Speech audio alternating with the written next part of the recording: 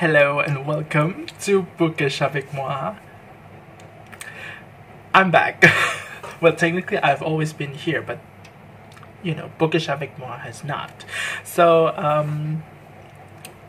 for the first one in 2021, I actually can't think of anything special, but yeah, let's just go through it as how it is being done usually, as per normal. So yeah, I don't have any surprise for you guys, but for those of you who are not familiar, this is where I'll be talking about the books that I have read, books that I am currently reading, books that I want to read, books that I got.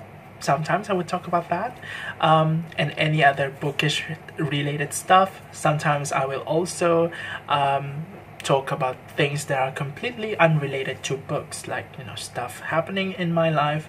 But yeah, I think I'm gonna start with things that are not really bookish, because I think it's kind of important right now at this moment, kind of relevant at this moment, and that is I just had some spicy noodle like a few hours ago, and I remembered last night before I went to sleep, I was just thinking about having this spicy noodle, because for some reason I stumbled upon a video of someone eating spicy noodle on YouTube, and then I was like thinking about it the whole night before I fell asleep. And so that's why I decided to get some spicy noodle, and I had them a few hours ago, and it was really spicy.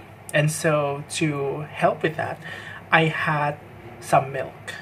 And yeah, milk helped with spiciness, but you know what happened when you have spicy food and milk? You have two of the things that would really motivate you to go to the toilet more often, and that's kind of what happened. I think in a span of 2 hours, I had 4 trips, and yeah, that's kind of what happened. I have upset stomach right now, but I think it's pretty okay. Yeah, talking about food, I also had a craving recently, and yeah, I recently craved for celeries. I have some in my fridge right now. Lately I've been having more celery. Sometimes usually I would just have like 2 sticks per day. Sometimes I would have 4, but yeah, I don't know why, but you know, before this I didn't really like celeries, but recently I just felt like celeries, especially when they just came out of the fridge, when they're still fresh, they're so crunchy and juicy, and it's like, oh, it's just amazing. But yeah, those are the non-bookish stuff that I just kind of want to talk about.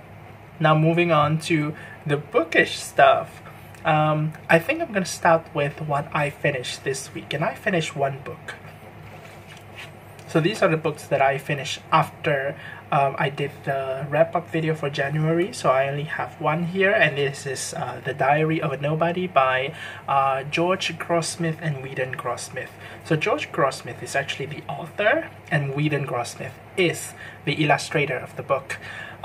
This book is it was published in the Victorian era, written and published at that time, and it talks about this guy, and this guy named Putter. His name is Charles Putter. He just moved to a house in Holloway, London with his wife. It's a fairly nice house. He's of a middle class, and this character is pretty much something of a you know, a middle class guy who is, I would characterize as a butt monkey character, because apparently in this novel, and this novel is written as kind of like his journal entries, the stuff that happens to him kind of makes him look stupid, and makes him look ridiculous and all that.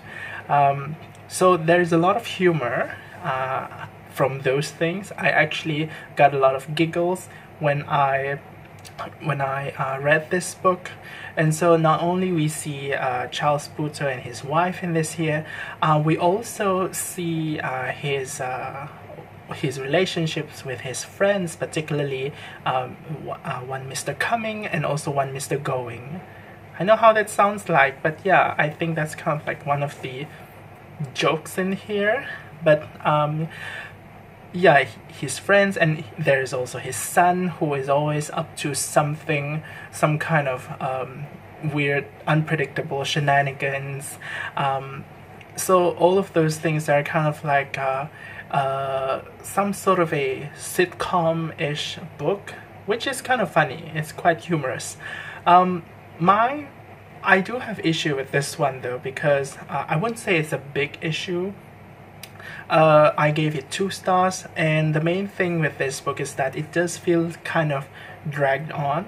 Maybe it's because of the form of this book. It's pretty much a book that is written like a journal entry. So many of the events, they don't necessarily have to form an overarching plot. So you don't have a big plot, long plot that starts at the beginning of this book and ends at the ending. You have like vignettes of, kind of like slice of life moments in this book. Just pretty much like how you would read a diary. I think it might also have to do with the fact that the kind of headspace that I'm in right now.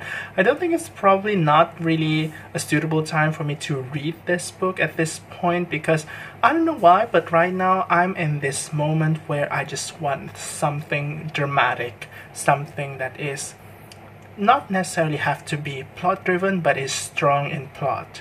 I think that's what I'm looking for right now, based on the current mood, the current emotional climate that I'm in. So I think maybe that's why this book just didn't really work for me. Maybe if I'm on a vacation, or if I'm resting or some of the time, this book would probably read differently.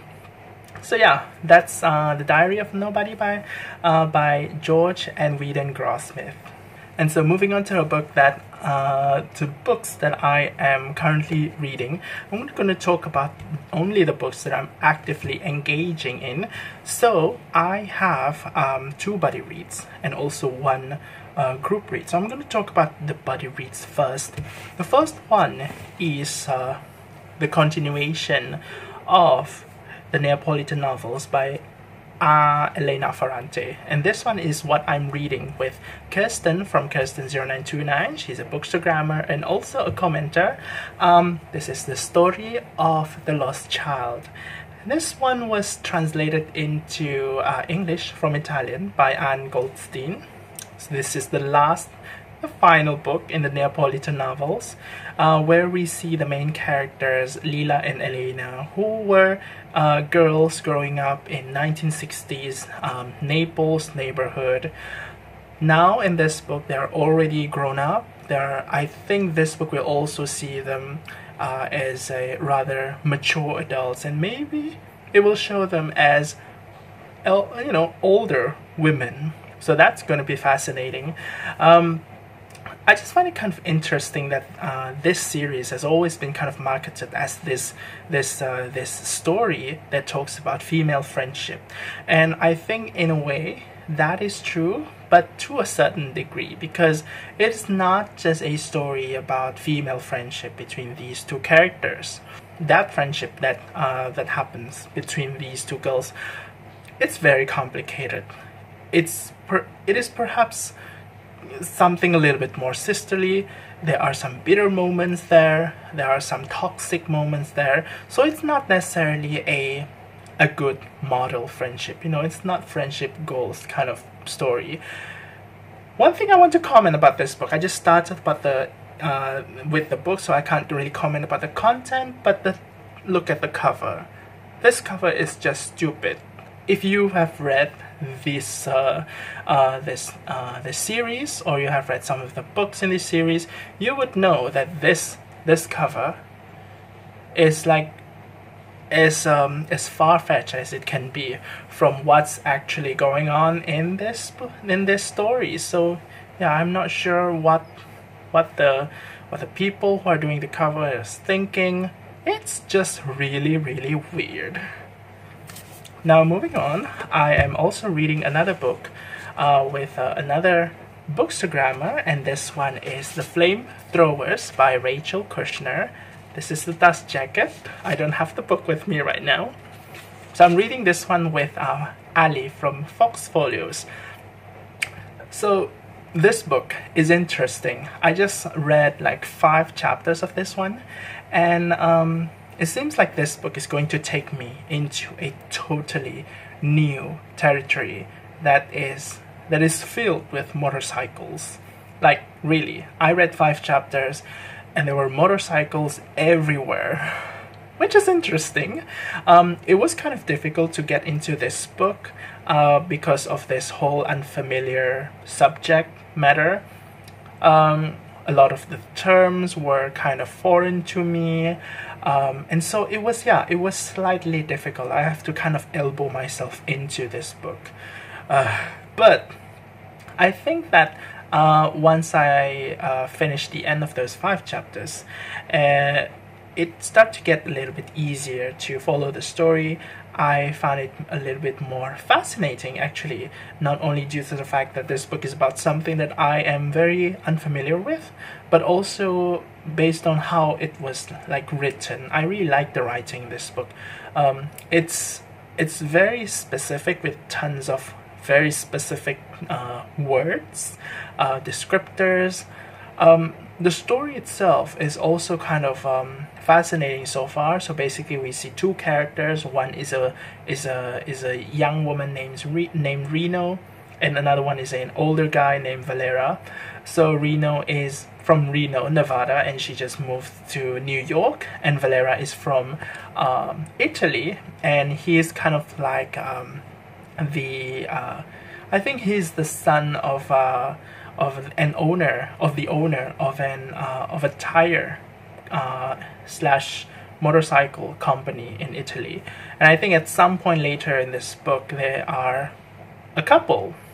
So I have not seen a lot in terms of what this story is about, but those are kind of like the background of what this novel is. I expect that this book is going to talk more about arts, and I think art is going to be kind of like an important thing in this novel. So I guess we'll just have to see how the reading of this novel progresses with me. And for the group reads, I am still joining the seasonal quartet group read. Now we're in the 3rd month, hosted by Sarah of Hardcover Huts. This one is Alice Smith's Spring. I read Autumn and Winter, and I love both of those, and I'm really excited to read this one also. So yeah, just started with this one. Not something that would be kind of different from the other 2. I expect that this book is also going to be like a mix of so many different kinds of things. So yeah, I'm looking forward to this one since I really love the previous 2. Also, I'm reading a book that I just kind of started reading in January, I think. This is All My Puny Sorrows by Miriam Toews, which is a very interesting book because this book has it's about these 2 sisters. One of the sisters is actively trying to help the other sister, who is on a crisis, on a mental crisis. She is suicidal and she is depressive, and the other sister is really trying to be there to support their sister. Now, this book has plenty of moments where it talks about stuff like suicidal ideation, depression, mental illness. So that's certainly a trigger warning if you want to read this book. But the writing in this book is done in such a in a rather delightful way. Not flippant, but it talks about those moments, the moments between those 2 sisters, and how they are kind of connecting with one another despite one sister is struggling with mental health issues. We see those their interaction being portrayed as something that is kind of real, and they are still capable of making jokes, and overall this book has that kind of funny ambience to it, and I just love that kind of writing. It has this like really strange but nice and fitting contrast to it, and it overall, I think, just kind of amplifies that lingering sense of melancholy in here. Basically, even though I find certain senses to be kind of funny and hilarious, I still feel that this book is overall a sad book. That's my impression on this book so far. I am really, I'm kind of enjoying this, so I'm going to finish this book. So, other things. Rick McDonald, he did this book tip spin, I think 1 week ago, where before he spins a number, anyone who wants to participate has to come up with a list of 20 books that they want to read, and each of those books would have a number associated with them from 1 to 20, and on January 31st he would spin a number, and whatever number was chosen, and you'll have to read the book on your list associated with that particular number for February and March, and the number chosen was 15. So I'm not going to talk about all of the books that I have in my top in my 20 list of 20 books, but I'm going to put them into the description box. And number 15 in my list is Nawal el-Saadawi's The Fall of the Imam. Now this book is originally written in Arabic, and it was translated into English by Sherif Hetata. This book is kind of interesting. It has some really intense subject matter in it. So here it is. Bint Allah is the daughter of God, a beautiful illegitimate girl. She is falsely accused by the Imam of adultery and sentenced to death by stoning. Then, during the annual victory holiday, the Imam himself is killed. So that's really intense. Yeah, that is strong stuff. I'm actually just in the first chapter of this book, and I think that it is pretty intense. So we'll see how it goes with this book. I've always been kind of interested in reading this one, but yeah, it is really intense. I think I used that word like how many times so far this few minutes. Yeah. Aside from this book that was kind of like chosen by others for me to read, I also asked my family members to choose what I were to read next. So basically I asked my sister, my father, and my mother, which book should I read? I gave them a stack of books, and they would choose one book from that stack. So these books are ones that they chose for me, and I think I'm gonna read this book. I target to read this book in February. The first one was chosen by my sister, and this is Freshwater by Akwaeke Emezi. This book is kind of interesting because I think it has some portrayal of mental health issues here. Ada has always been unusual. As an infant in southern Nigeria, she is a source of deep concern to her family. Her parents successfully prayed her into existence, but something must have gone awry as the young Ada becomes a troubled child prone to violent fits of anger and grief. But Ada turns out to be more than just volatile. Born with one foot on the other side, she begins to develop separate selves. When Ada travels to America for college, a traumatic event crystallizes the selves into something more powerful. Again, I think this one is another intense book. Really looking forward to reading this one. My mother chose something that is a little bit more epic in scope. a family fiction, domestic fiction. This one is by Jane Smiley. Some Luck, and it's pretty thick. And okay, so here it is. 1920. After his return from the battlefields in France, Walter Langdon and his wife Rosanna begin their life together on a remote farm in Iowa. As the couple struggle to keep their family through good years and hard years, to years more desperate than they ever could have imagined, the world around their little farm will turn, and life for their children will be unrecognizable from what came before. I guess that's vague enough, but you could totally feel that there's this epicness emanating from this book. So I'm really looking forward to this one as well. And then my father chose this book. This is The Man with the Compound Eyes by Ming-Yi. I'm not sure if you can see that. There's glare. Yeah, here it is. And this is originally written in Chinese, translated into English by Darryl Sterk. And this book has somewhat of a eco, as in ecological slant to it, you know. So it's going to talk about the environment a little bit. And the story goes like this. On the island of Wayo Wayo, every second son must leave on the day he turns 15 as a sacrifice to the sea god. Atilei is one such boy, but as the strongest swimmer and best sailor, he is determined to defy destiny and become the first to survive. Alice Shi, who has lost her husband and son in a climbing accident, is quietly preparing to commit suicide in her house by the sea.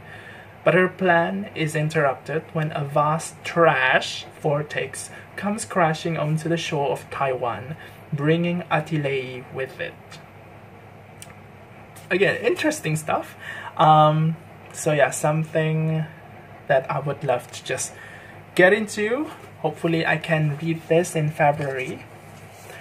Also, I am kind of like joining the TBR Tackle, hashtag TBR Tackle, organized by Jyotsna of Jyotsna's Bookscapades and also Key from Books and Key. And I think that most of the books that I have mentioned already in